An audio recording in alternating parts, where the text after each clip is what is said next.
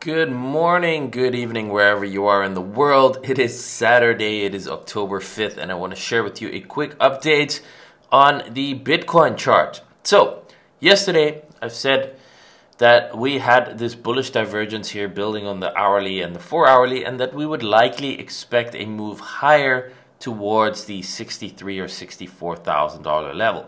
Indeed, so far that has started to play out. We got the bounce here from about 60,000 and we went to 62.370-ish. So we are still watching this potential scenario play out here. We could still go a little bit higher, but at this point in time, this level is still resistance. Okay, so this level over here, this is a bit of like a final boss to get past before we can continue going higher. If we reject here, there is still this level over here, the fib golden pocket, that could still get taken out, which means basically a drop here till somewhere between 57 and 56.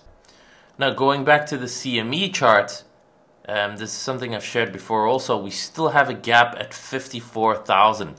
Does that gap get filled or does it not? As you can see here in the past, these gaps tend to get filled. It's not a requirement, of course, but just an observation here on the chart. Look what happens every time there's a gap. It gets filled sooner or later. Even this gap over here, it initially went higher first, but it came back down to fill it, right? So that's what it tends to do a lot. So we have this gap over here, and we, of course, have this same level that I just marked on the regular chart, this level over here. So you can see that we have actually broken this short-term bullish trend, right, where it was making higher highs and higher lows. We broke it. Okay, so what happened here? This is broken to the downside, and right now we are still at the point where we are making lower highs in the very short term. Okay, this is an hourly chart. We're making lower highs here. So if we make another lower high here at this level and get rejected, well then number one, we can say a potential target would be, like I shared here, 58 to 56, potentially here sweeping these lows over here and dropping into the fib golden pocket. But we have this, and if something happens, maybe there's some geopolitical tension that escalates or something else that happens, it is not impossible that we do fill this 54 level, in which case that means that these are levels to watch for. Number one, this gives you a setup for a potential short here. If we do end up going into this level, potentially on the weekend, potentially on Monday, where we might be able to catch a short here, if that is going to be the case, obviously based on how things look at the time and based on the shorter term time frames. This is the kind of stuff I'd share in my VIP Discord in real time. I can't do that ahead of time on a YouTube video, but I just want to give you this idea. So this could be a potential short play over here. Then if that does happen and we get over here, then there's two options.